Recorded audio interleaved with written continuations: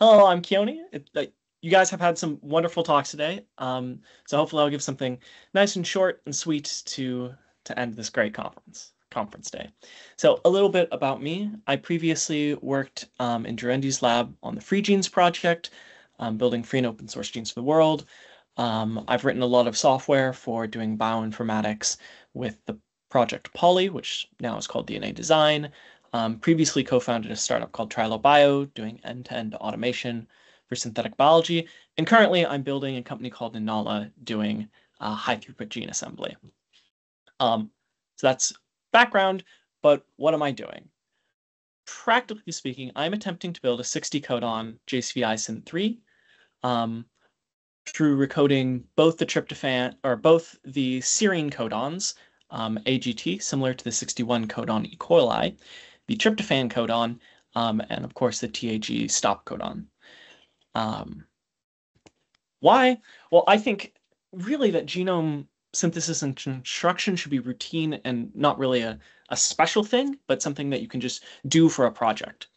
The hope is, for me in the long term, that we can have fully synthetic genomes commercially available for, perhaps less than $25,000 that you can just buy right away instead of having to go through a lot of work to figure out the ways to construct that. For specifically 60 codon JCVI-Syn3, I think that unnatural amino acid incorporation is a super interesting field of research.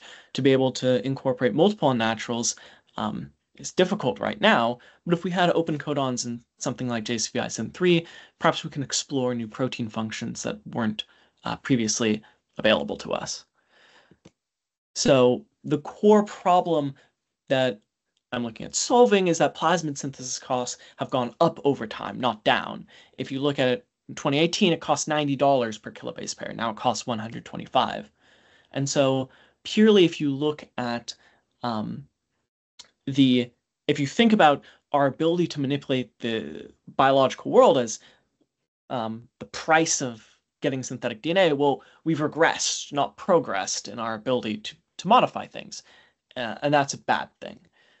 So how do we get around this? Well, one way is oligo pool technology.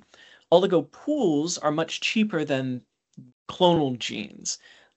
Even from the same supplier like Twist Bioscience, you can get an oligo pool for $4 per kilobase pair, whereas it would cost $125 for a clonal gene. And there are several DNA synthesis or oligo pool synthesis providers that I have on my little graph, such as IDT, GenScript, Agilent, Twist, and Dynagene, all generally showing as you get more and more larger and larger oligo pools, you can get cheaper and cheaper per kilobase pair price. And so that's pretty exciting on, synthesizing lots of DNA. You can do it for fairly cheap. So what do? I clone oligo pools. So here's just some pictures I have of my setup. I have 3 opentrons, or previously had 3 opentrons, now I have 6 opentrons that can run and clone lots of genes. And we'll get to those numbers in a second. Learn more. I'm not really doing anything conceptually very special.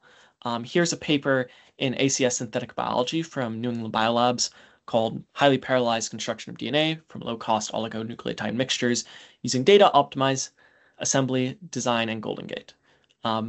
This paper generally has everything that I've been doing for the last year, published by a third party, but if you'd like to investigate it for yourself, you can. So an update from last year. So last year I gave a talk on this project, and so my update for this year is that I haven't been able to construct the DNA that I wanted, and I'll get into that in a little, but I do have now a system for cloning that works. And so here are some numbers. One, internally, I am able to get about an $8 to $12 per kilobase pair price with clone sequence verified glycerol stocks. The throughput's less than I would have liked, but still pretty good. 600 plasmids per week with about 3 hours of labor per day, and I can increase that if I really want to. With the current robot setup. I've screened about 3,068 plasmids. 1,532 have been successful, with most of the failures actually just being attributable to the random mutation rate, which is really good. And about 20% are failing for unknown reasons, around mixed colonies, it seems. And then I have another 3,000 outside of my official database that that I just kind of did one-off sequencing for. I've been able to discover the actual mutation rates for all of these oligo pools from different providers. So one in 465 for Dynagene and one in 1940 from Twist. That really impacts the size of DNA that I can synthesize.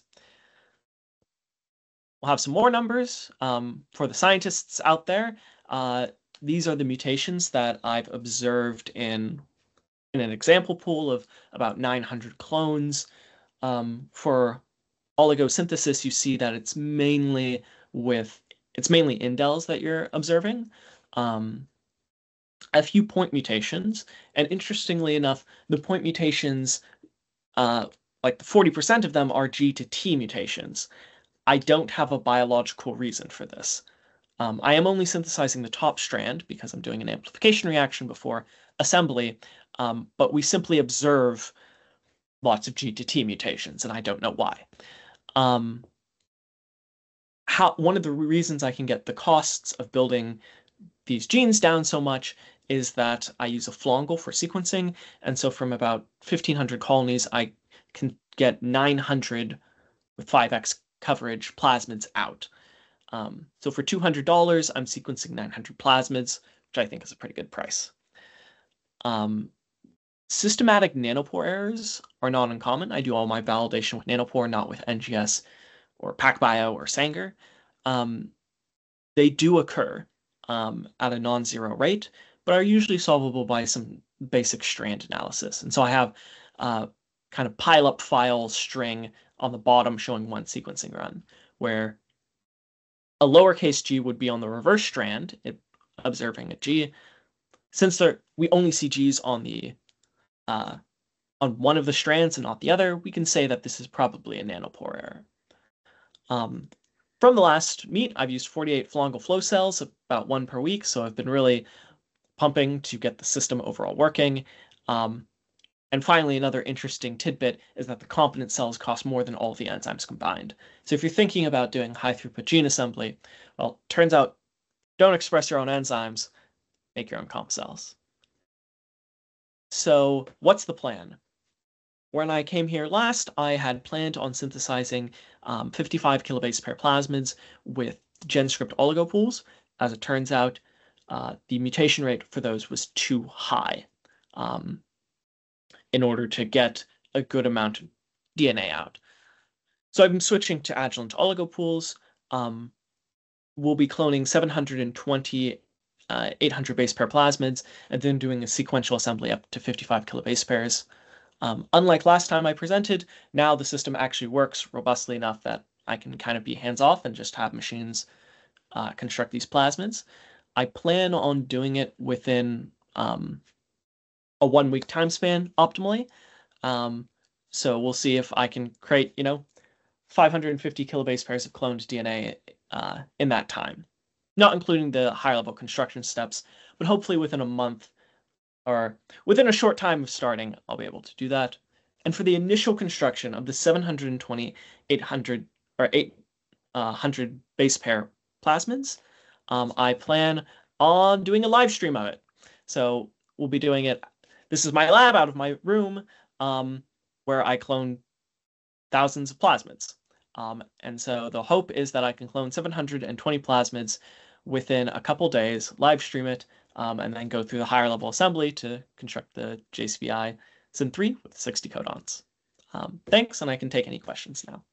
Keoni, I have a much clearer sense of how you're doing all of this, which is fabulous.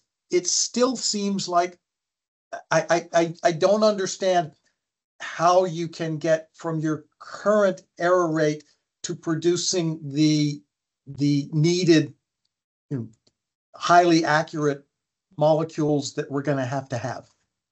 Yeah, good question. So, it's a 1 in about 2,000 mutation rate for twist oligo pools.